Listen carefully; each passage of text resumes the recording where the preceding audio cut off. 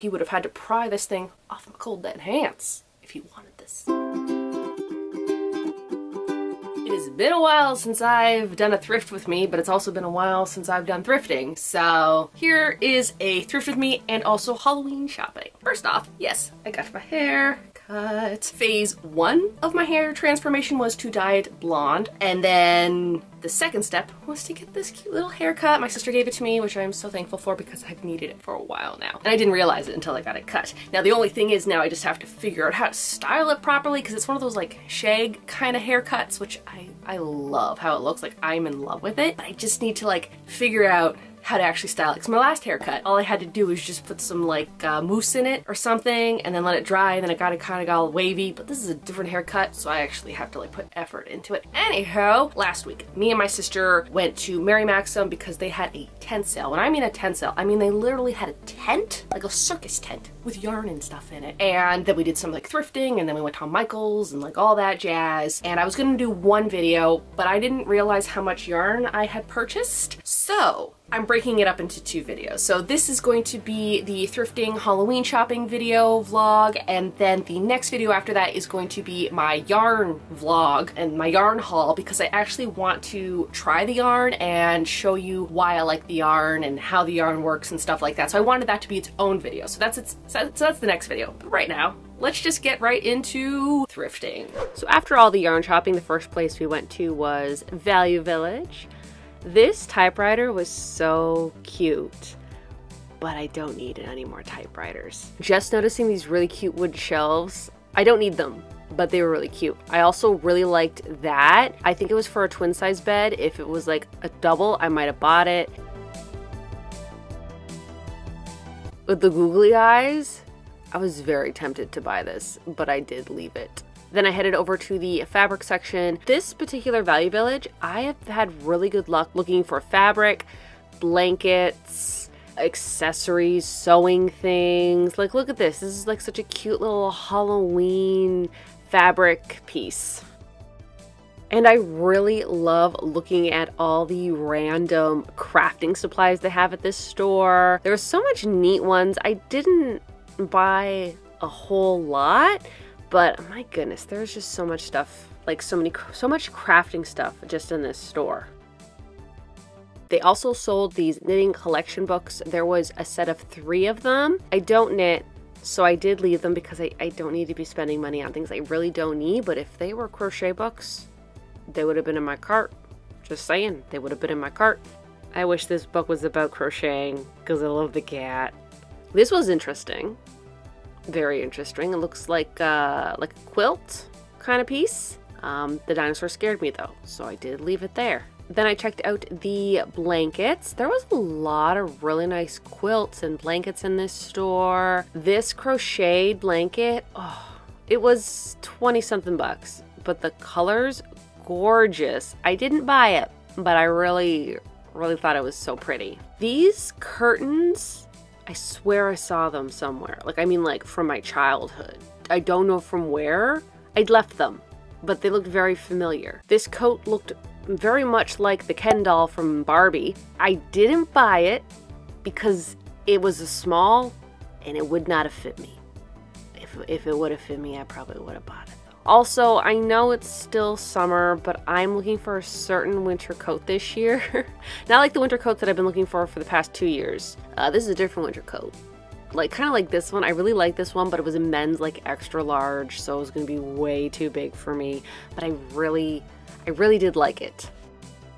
Then we went over to Michael's, because, you know, I always end up in one of these stores. They actually had their cutesy Halloween stuff out finally, but I feel like they sold out a lot of it. Because the last few times I've went, like, you know, I've vlogged it, they didn't have this section, and then finally they had this section, but like, I feel like they were missing a lot of things. They did still have a lot of really cute things, like these pink buckets, or like these pink cauldrons. I thought they were so cute. I ended up buying one of them, just saying. I really do love the cutesy Halloween. I do like the spooky Halloween too, but I go towards more like the cutesy, vintagey kind of Halloween, especially like if it's a Halloween from the 90s, that's like my go-to Halloween style. They had a really big sale on all the Halloween stuff. When we went, it was buy one, get one free, which if you're looking for those Halloween sales at Michael's, they're starting. If you kind of look around, it's kind of getting a little empty in the Halloween section. So they're selling out, and I don't think they're going to be replacing whatever they're selling out. So if you're looking to buy that Halloween stuff from Michael's, now's probably the best time to start doing it before it's all sold out, which is kind of what I did during this shopping trip. Mummy, do you love me, Mummy? Come give me a hug then. And you know, it's no Michael shopping trip unless I go to the yarn section, which it did. I really do like this Michael's yarn section. There's a lot of yarn and a lot of the colors that I'm looking for. I am looking for like a very particular color for a project that I'm eventually going to work on. Now, what I found from Michael's. Oh, this is so cute. First off, I found this really cute little pink cauldron bucket. They did have a purple version and they had a black version. But what I'm thinking is I would love to paint cute little like retro vintage flowers all over this. Like think like pinks, yellows, reds. I think that would, oh, and oranges, of course, oranges. That's kind of why I wanted to buy this little bucket. And then obviously I bought some yarn. This is for a Halloween project that I'm eventually going to work on after I finish two other projects that one I'm currently working on, one I'm not working on, but I have to start working on that soon. But this is the yarn that I picked for that. I'm just going to throw it back over there because it's with the project it belongs to, so I don't lose it. Michael's had a sale where it was like buy one Halloween decoration and then you got one free. And so the reason why I got the bucket, I actually didn't pay anything for the bucket. It was $10, but I got it for free because I bought him. I finally bought him. Now, was he pricey? Yes, he was $36 Canadian, which I didn't really read the tag. I read the American tag because for some reason they have to put the US and Canada on a tag. It was $29.99 American, but $36.99 Canadian. This is the pumpkin that I kept talking about and that I really wanted. He was the last one left. And I went to a few other Michaels before this one, like, you know, throughout the week and whatnot, and they didn't have him anymore. So he was the last one, and I'm like, you know what? If I don't buy him now, it's never gonna happen. So like, he's just so cute, and I just love him. So like, this is a year-round thing that's gonna be on my bed. And then I bought this. I know. I am a sucker for adorable stationery. This one was $4.99 Canadian, but like, little black cat and he's so fuzzy. Because they had their buy one get one free, I ended up buying some of, I got these little washi tapes here, you know, for my bullet journal and stuff, especially for October. I can put these on, and then because, you know, the sale, I ended up picking these. Let me take it out of the plastic so you can see it a little bit better. They are charms, but stitch markers. I'll get one of the little pointy kind of stitch markers. They're kind of like made out of metal, and I'll just put it through here, and then you got a little charm on your stitch marker. So, you know, if you want cute stitch markers, go to Michael's and get some of their charms because they're so adorable. And then the last things that I bought at Michael's were these little sticker books, okay? I love stickers, and I love decorating my bullet journal with stickers for, like, you know, the holidays and everything. And look at how cute these are. Yes, they are for children, but bullet journals. So if you were to buy like the Halloween pack, they're usually like $7, $8, $10, but for this sticker book, Canadian, $2.99. So that's why I bought two of them. And there was a few other ones, but these are the ones that I really was like, oh, those ones are gold. Like, look how, I know they're cutesy, but I love anything that looks like classic 90s Halloween. Yes. Then we went to Spirit Halloween. I think I've been to Spirit Halloween like 3 different locations 3 times. So I've been to Spirit Halloween 3 times this year, whereas last year I think I only went the 1 time. Yeah, I think I just went the 1 time last year.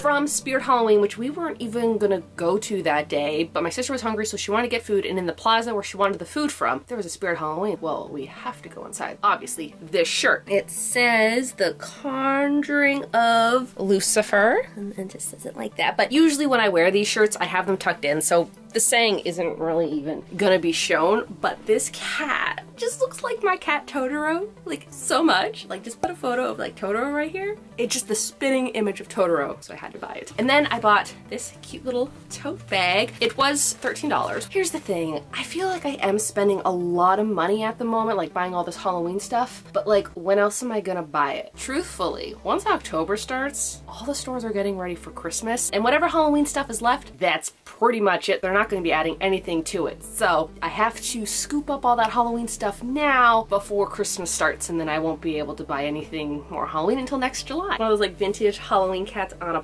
pumpkin. This is actually a really big canvas bag. I really like this. I love a good tote bag, and if there's a cat on it and it's Halloween, I'm gonna buy it. Then we went to a second Value Village. You know, I can't just go to one thrift store, I have to go to a bunch of thrift stores.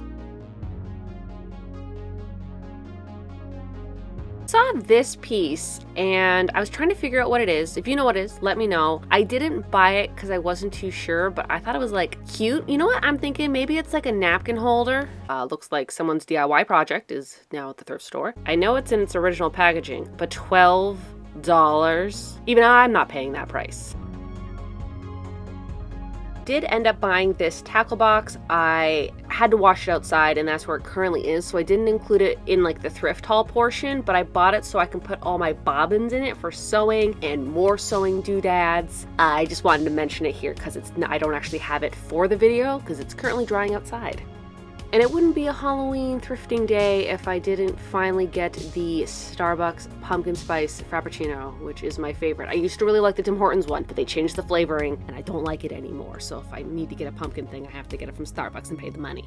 Now on to everything that I thrifted. I kind of just decided to combine both things together because I really don't remember what I bought from one and what I bought from the other. I ended up finding this here. This is for yarn, sewing, little basket. I paid $5.99 for it. Unfortunately, when I brought it home, I kind of realized that this right here, the leg is broken. I can fix it. I can just get a dowel and some tape and glue and just fix it up. I'm kind of that person that if it's broken, I'm gonna buy it because I feel bad for it. That's the thing, is like I don't have people touring my house. Like they're not gonna like see the things that are broken, but they're still useful for me. Like this, just have to fix the leg, but I thought this would be perfect for my crochet projects because here's the thing. A lot of times I have more than one project kind of going on at one time. I like to separate them all so I don't get the yarns tangled. I don't lose the yarn for projects like what happens when I cut fabric pieces out and then I lose them. Oh, by the way, I still haven't found them. For anyone who watched my last video of me making that really cool granny square cardigan out of a blanket, the reason why I ended up doing that video is because I couldn't do another video because I couldn't find the pieces of fabric that I cut out for a pattern to make a dress. I still haven't found it. It's a week later. I still don't know where they are. I'm moving on. Maybe one day I'll find them. And then I end up finding these two shelves at a Value Village. Unfortunately, I had to pay separate prices. They were $4.99 each. That's fine. I like shelves. Do I have a plan for where I'm gonna put them? Kind of. Kind of. And I'm also that person that I don't like separating things that obviously have spent its lifetime together, such as these shelves. And they're the perfect size. Sometimes you get shelves and they're like way too wide and I just want something to put little trinkets on. I'm kind of looking around the room like, where am I gonna put these shelves? I do have an idea that's over there. Is the reason why I wanted to buy one, but then when I saw the second one, I'm like, well, I kind of have to buy both of them. I mean, I don't have to buy both of them, but I wanted to buy both of them. And then I bought something that is like straight from the 90s. That's this. It says it's glow in the dark. Who knows if that glowing ability is still on this fabric. It's a board game that you make and there's some instructions on it. A few months ago, I don't know if I included it in a vlog or not, but I ended up going to an estate sale and I actually bought something very similar to this, but it's to make like a pumpkin bear and a little cat. It gives you what you need to cut out and you just follow the instructions, and the only thing that you don't have here is the batting or the, you know, polyfill that you would put in here, but I have a bunch of that in the garage from another project. If I need to buy more, I'll just go to Michael's. I just thought it was really, really cute and I'm like, okay, I'll buy it. And that's the thing, is that a future video that I do want to do, which I didn't realize I have to actually start doing soon because it's already almost September. That means I have 2 months to do everything Halloween before November. Yeah, I'm gonna include this in that video. I paid $6 for this, which I think is a pretty good price. You know how some people like to collect salt shakers and then other people like to collect fine art? Well, I like to collect label makers.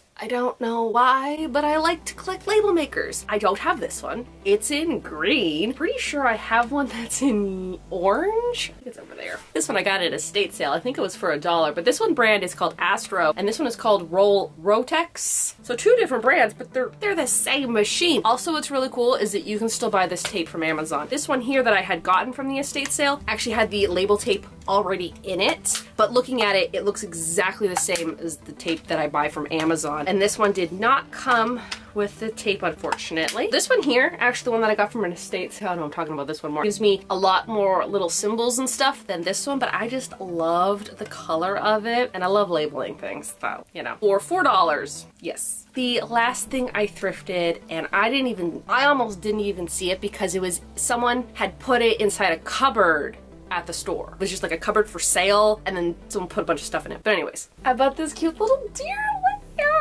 The little deer is green. It's a lamp. It was $9.99. Fair.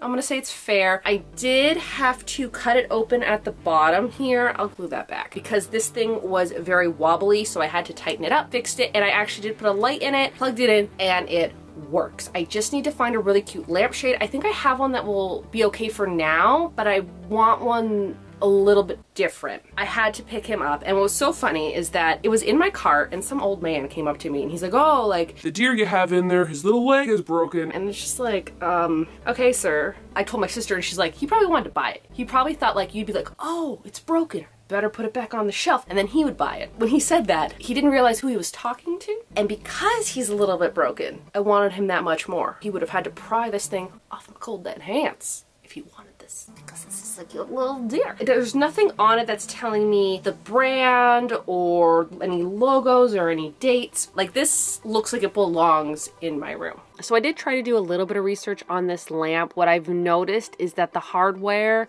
that, like, for the lamp is not original to mine.